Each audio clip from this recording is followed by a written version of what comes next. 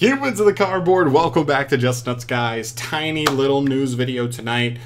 Just a basic reveal from Konami. They do this every 3 months. We have the new announcement for the next core set. These are the main sets in our Yu-Gi-Oh game.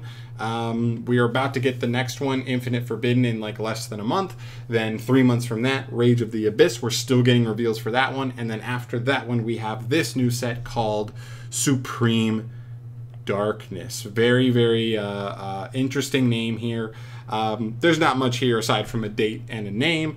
This is set to come out in the OCG. Do they give a date here? Yeah, October 26th. So this is giving me like super late vibes for us. If they're getting this in October, then we're probably getting this in January probably. This is probably our January 2025 set. Which makes a ton of sense. That's kind of how timeline things work out for us. We normally get sets in either late January, early February, something like that.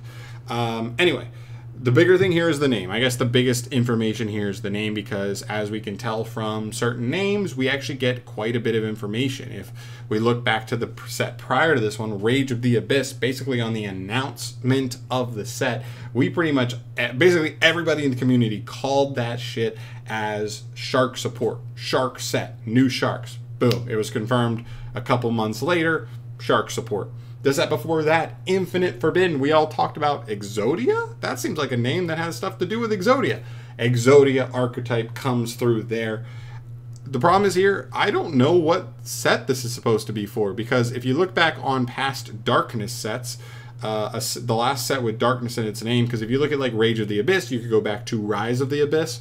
If you go back to Phantom Darkness, you actually go back to yugioh support, but that doesn't really make that much sense here, just because we just got a yugioh set. So that seems like that set was more tailored to this. So I don't really know what the aim here is, what this set could be based on. Maybe it's not based on a past set. I don't know. I think it comes down to this name is so generic. Supreme Darkness. Oh yeah, darkness. Cool, cool, cool. Yeah, the most utilized type or attribute of monster in the entire game of Yu-Gi-Oh. Sure.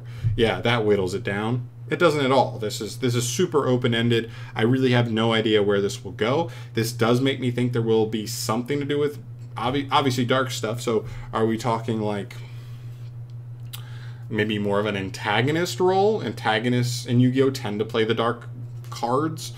Could we be looking at evil heroes? Destiny heroes even are all dark, right? Could we see something like that? I have no idea.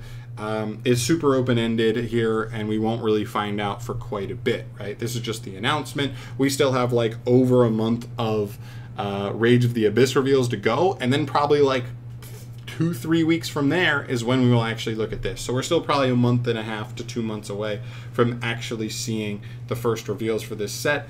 But I'm still excited to see it, you know, just like anything. So there you go. That's basically the whole announcement there. It's all speculation at this point. I'd love to hear your guys' thoughts down below. What do you think makes sense here? Keep in mind that when it comes to core sets, the name of the set usually only has anything to do, at least in the last multiple years, the name of the set usually only has anything to do with the actual cover cards and nothing else. So if it is not a popular anime character, this name probably means nothing to anything else. Everything else is just up to Konami's choice on that.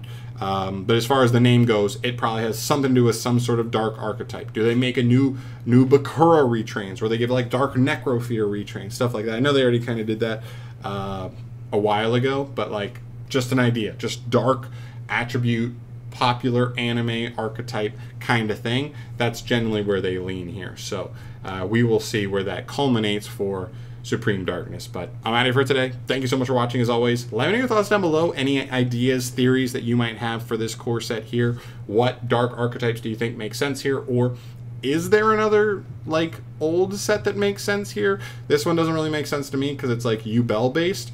For Rise of the Abyss going to Rage of the Abyss, those are both Shark based, you know what I mean, core cover sets, and they translated pretty like seamlessly there. I just don't know if there's one like that seamless for Supreme Darkness, but we'll have to wait and see on that. Other than that, I'm out of here. Thank you for watching. Let me know your thoughts down below. I'll see you guys in the next video. Peace.